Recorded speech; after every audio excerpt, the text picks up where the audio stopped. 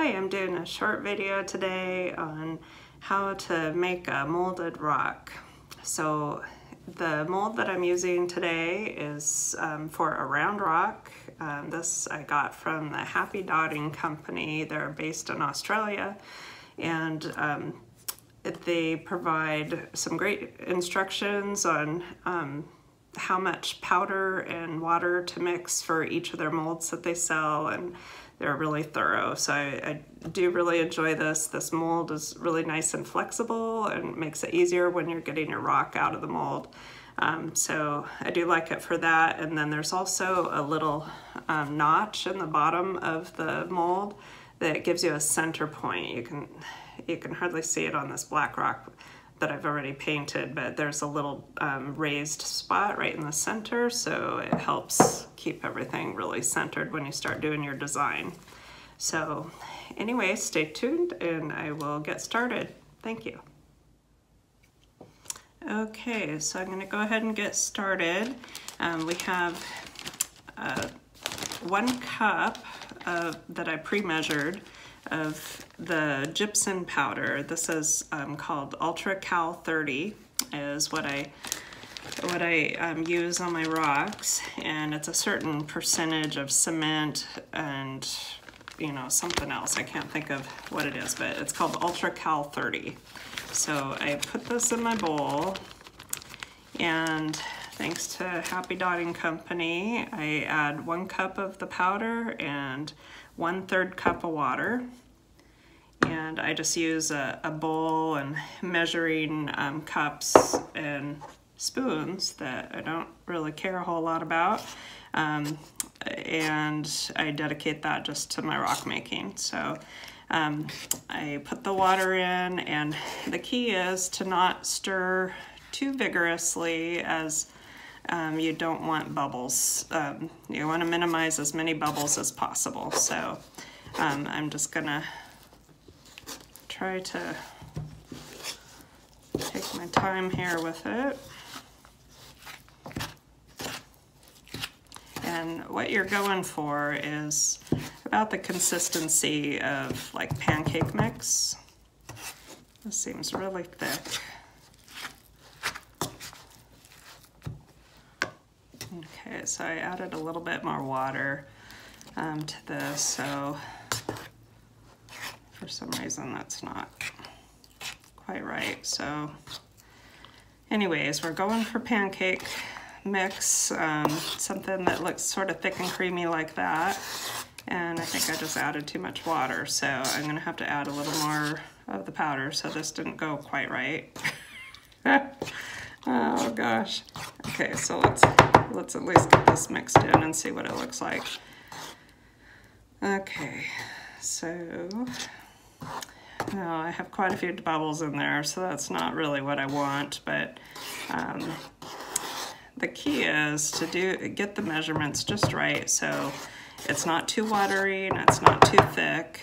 If it's too thick, it's hard for the bubbles to escape, and if it's too watery, it will shrink in the mold and the rock will come out a little smaller than the shape of the mold, which kind of creates a funny divot in the bottom of the rock, sort of like, right there's the base. But if it shrinks too much, it becomes a little bit a bigger divot there in the center part, which isn't the end of the world, but I don't think it's supposed to look like that. So okay, so this is looking creamier, so this isn't too bad. I think I might have just did a little not enough water or something on this. So okay, so when you reach a certain point where it's creamy like this, I tap off the excess here.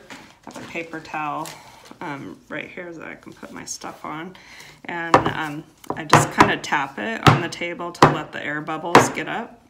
And sort of like when you have a cake pan with cake batter and you tap it to try to get the bubbles to come up.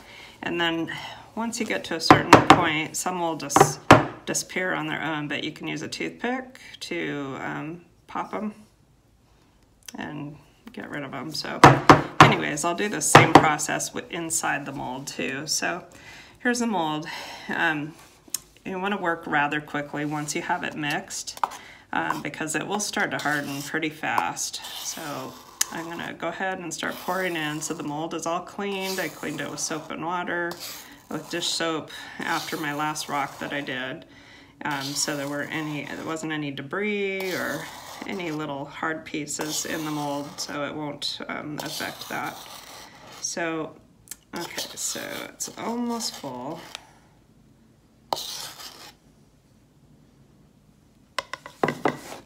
Okay. So,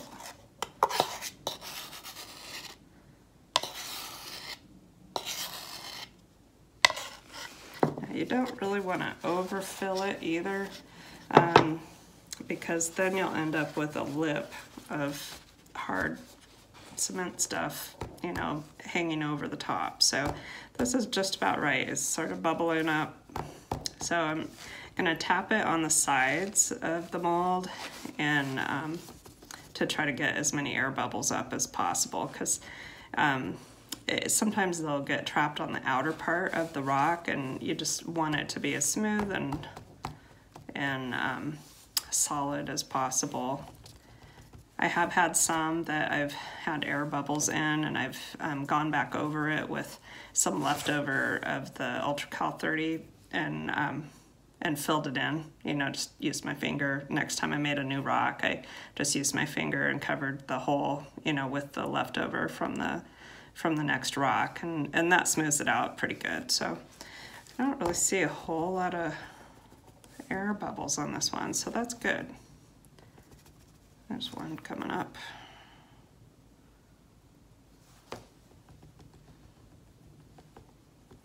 Here's a couple. Yeah, kind of addicting to pop these bubbles, but it looks way better if you don't have them. So anyways, we'll let that harden up. I'd probably say about 2-3 hours. Let it harden up before you attempt to even take it out of the mold, and I'll be right back with you. Okay, so we've had the rock sitting here for a little while and has hardened up. I'd say minimum 2-3 hours that you should let it sit in the mold. I've actually let this one actually sit overnight, and I'll go ahead and take it out and we'll see what we got. Just a couple other pointers too about the that leftover gypsum ultracal 30 that's left over in the bowl.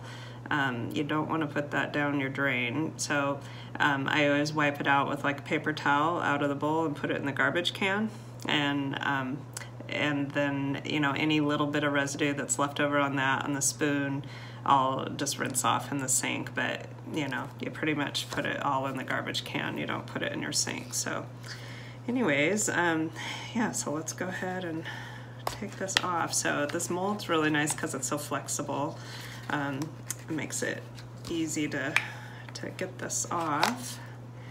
And here we got a nice rock with a little notch up on the top. I don't know if you can see that.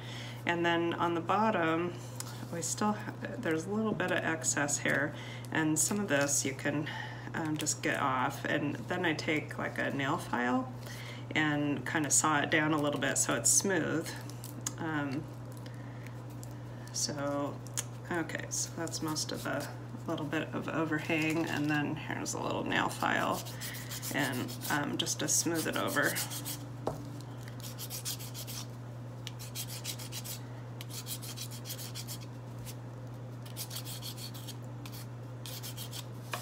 Okay. All right, so that's it, and that's ready to go, ready to be painted. And so if you have any questions or have interest, I need some help with future rock inquiries, please feel free to send me a message, and be sure to like or follow my Etsy page or Facebook page at Colorful Discoveries. Thanks for watching.